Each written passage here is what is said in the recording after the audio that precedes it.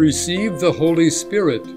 8 ways to get more of God's Spirit. An interpretation of the New Testament of the Holy Bible. 1. Repent and be baptized. Repent and be baptized, every one of you, in the name of Jesus Christ, for the forgiveness of your sins, and you will receive the gift of the Holy Spirit.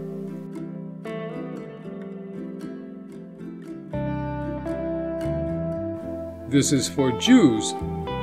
John baptized with the baptism of repentance, telling the people to believe in the one who was to come after him, that is, Jesus. On hearing this, they were baptized in the name of the Lord Jesus, and when Paul had laid his hands on them, the Holy Spirit came on them.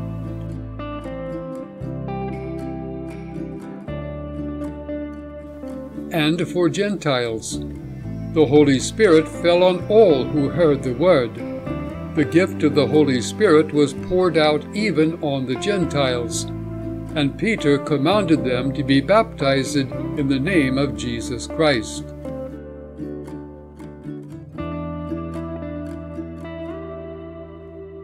2. Obey God rather than men. We must obey God rather than men. The God of our fathers raised Jesus, whom you killed by hanging him on a tree, and we are witnesses to these things, and so is the Holy Spirit, whom God has given to those who obey him.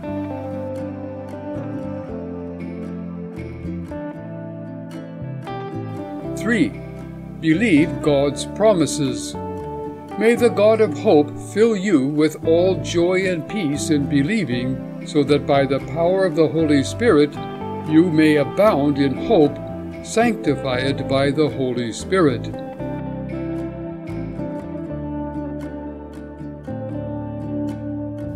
4. Ask the Father. For everyone who asks receives, and the one who seeks finds, and to the one who knocks it will be opened. If you know how to give good gifts to your children, how much more will the Heavenly Father give the Holy Spirit to those who ask him?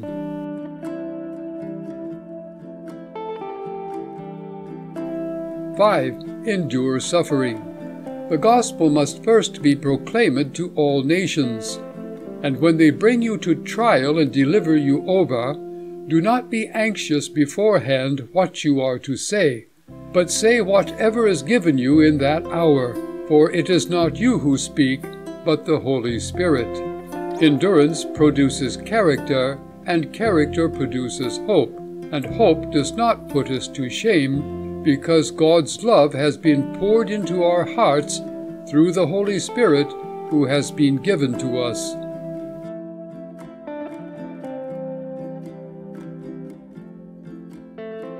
6. Resist temptation. This is the will of God, your sanctification, that you abstain from sexual immorality. Whoever disregards this, disregards not man but God, who gives his Holy Spirit to you.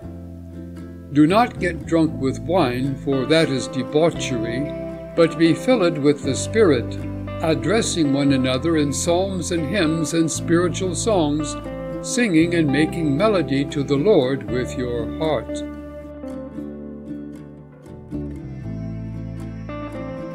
7. Worship together. When the day of Pentecost arrived, they were all together in one place, and they were all filled with the Holy Spirit, and began to speak in other tongues, as the Spirit gave them utterance.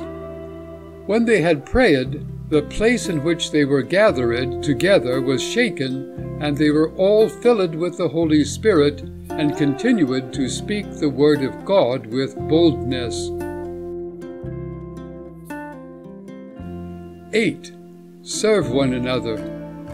To each is given the manifestation of the Spirit for the common good. All these are empowered by one and the same Spirit, who apportions to each one individually as he wills. For in one Spirit we were all baptized into one body, Jews or Greeks, slaves or free, and all were made to drink of one Spirit.